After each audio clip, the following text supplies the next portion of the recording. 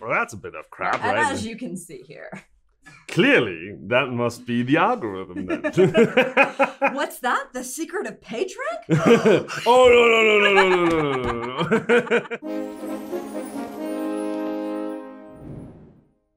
Hello and welcome to another episode of SEO Fairy Tales. With me today is Jamie Indigo. Hello. Hello, my darling friend. Thank you so much for coming. Thank you so much for joining me on this wonderful day. It's a pleasure to be here in this magical land of fairy tales and code. The fairy kingdom. You yourself are the wicked witch of JavaScript, aren't you not? I do try. Yes, me and my flying monkeys are here to debug and bring terror to all of the world.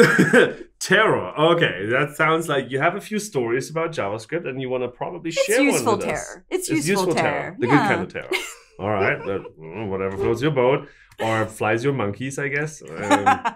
Whatever flies your monkeys, it should be a standard phrase, right? Yeah, we need to trademark that right now. There's apparently this Polish phrase of "not my circus, not my monkeys." If you're like not my business, I love that one. But flying monkeys make that even better if you think about it. Like not my circus, not my flying monkeys.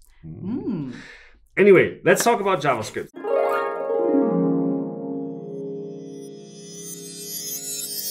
So you do have a story for me about JavaScript and SEO. I mean, once upon a time, there was an automotive site that had these product listing pages. And each product listing page, of course, contains products because that's what it's designed to do.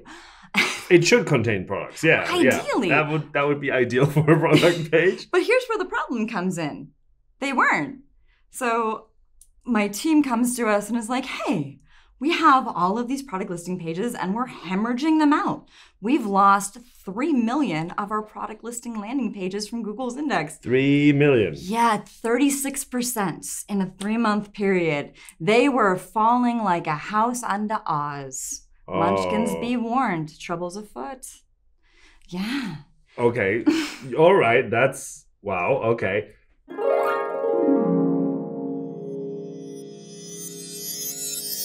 What did you do when you got that inquiry? Take a deep breath, obviously. Okay, yeah, take a big deep breath because that's a big drop. So they share over the data set they're looking at. We see something is clearly afoot. The data's there showing it's wrong. Take it over. Start looking. All right, if they went from valid, they went somewhere. Where did they go?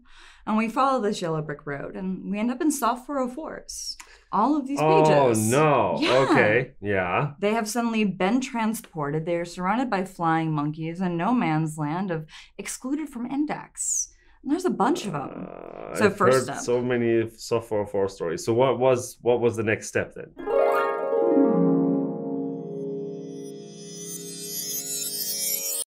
Because a bunch of things can lead to that.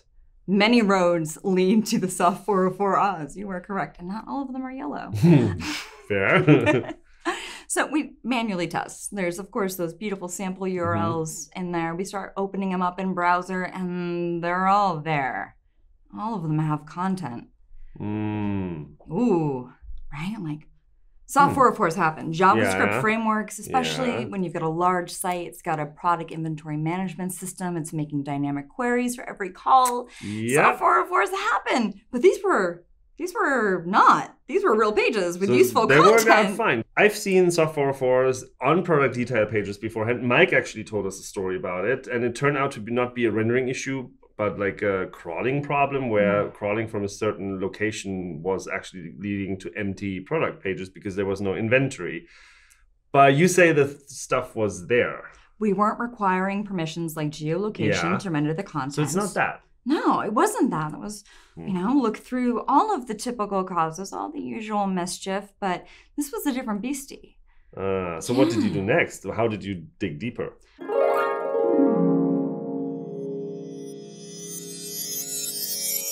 Well, obviously, use that live URL testing tool. We couldn't look at the cache version because they're excluded from cache. So we do the live tests and there we go. There's something afoot. If we look into the more info page resources, in there we're seeing, look at this particular script. This thing is blocked by robots.txt. No! Oh, it gets stranger, my friend. Okay, so yeah. Yeah. So we talk to the devs and they tell us, yes, this particular script helps to determine the inventory in that area. It's part of that dynamic query for the PIM to bring back the content needed on that page, and it's been blocked. So we're like, haha, clearly this is the problem. Yeah. Yeah, sure. Let's remove that disallow. Let's get this sorted out real quick. Remove disallow. It's still showing as disallowed. What's happening here? Oh no. It's a side quest.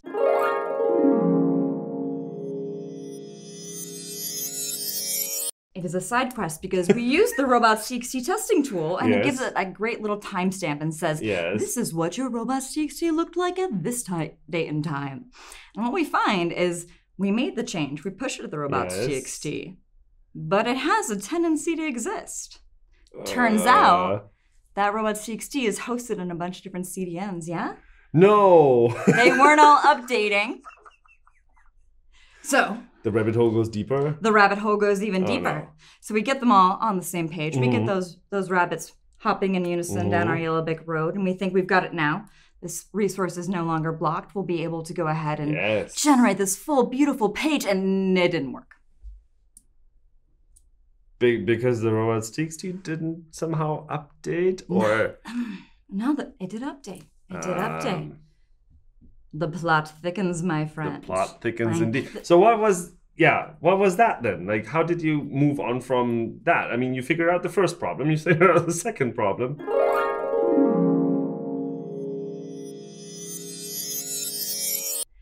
We go and we test it again live.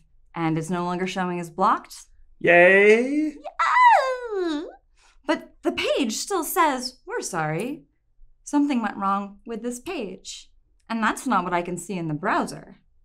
So we go back to the devs and we say, clearly, this is a fallback behavior. How is it generated?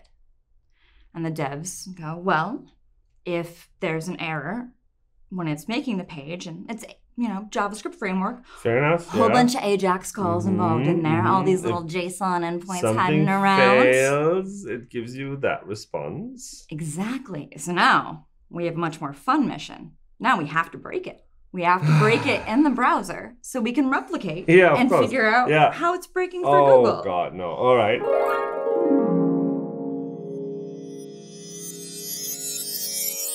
So it's a listing page. We pull this beautiful beast open, and of course, there's 29 of these endpoints.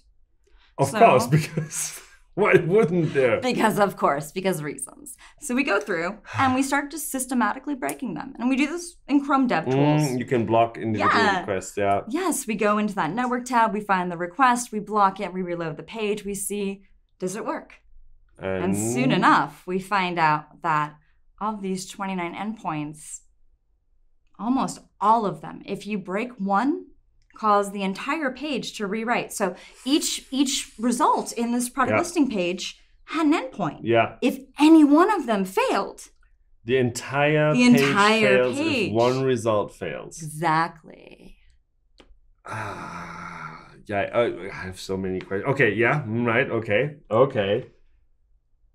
Why? But also, how did you overcome this then? I mean, the why was the good intentions, but not understanding the ramifications. And Google likes to make many a call. Sometimes they're building things of assorted pieces and things fail. Yeah.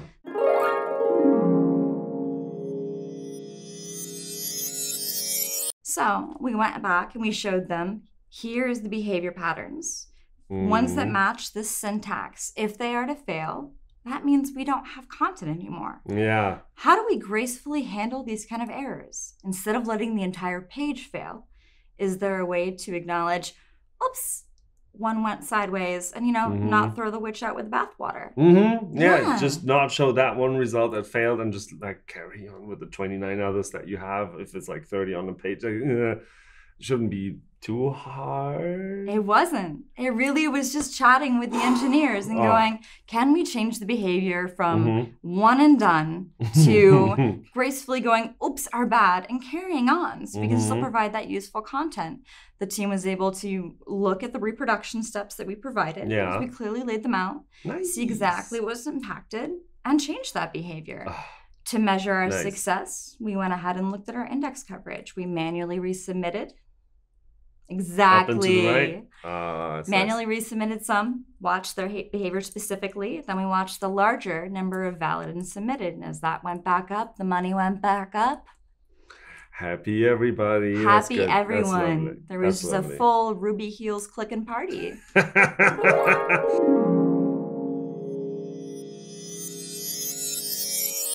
What a beautiful story to tell.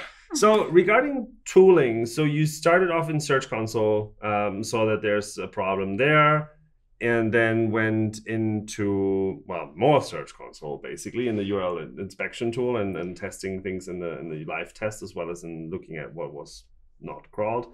You used the robots.txt tester as well. Yes, because I love that versioning. Great, it tells me when it changed. There's dates on it. It's really, really useful. And then last but not least, you use the Chrome developer tools, right? The network inspector. Oh my God, that's wonderful. That's a really nice tool set. And what a rabbit hole that has been. It was a glorious rabbit hole. I made so many friends along the way. There were straw men and lions and tin men. Did you find it hard for the tin man? I mean, I found a charger for my laptop. Does that count? I think so, yeah. I think that counts. Yeah, that's legitimate. Yeah, I mean, works, right? As long as it works, it's fine. As long as it works. Oh. Up and to the right, just like the indexing Up and to stats. the right. And then, of course, we saw 404 down to the right. That's what you want to see. Exactly what we wanted. That's what you want to see.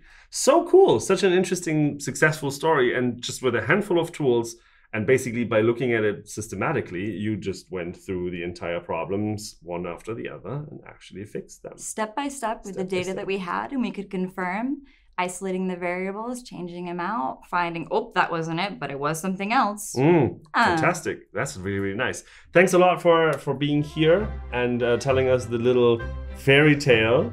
Or spooky JavaScript story. I think more Spooky JS to tell in the dark. Spooky We need to make a Halloween episode out of this eventually. I am here for it. We should yes. do that. But again, Jamie, thank you so much for being here and telling us the story. And for all of you who watched, thank you so much for watching. I hope that you enjoyed it and had as much fun as we had. And leave us a like and a subscribe, and maybe write in the comments what kind of interesting JavaScript stories you experienced yourself. And stay tuned and take care. Bye-bye. Bye. And the SEOs wished that JavaScript would leave the land for all time and never return to haunt their mortal dreams. It did not. It stayed and ate them all. The end. Perfect cut.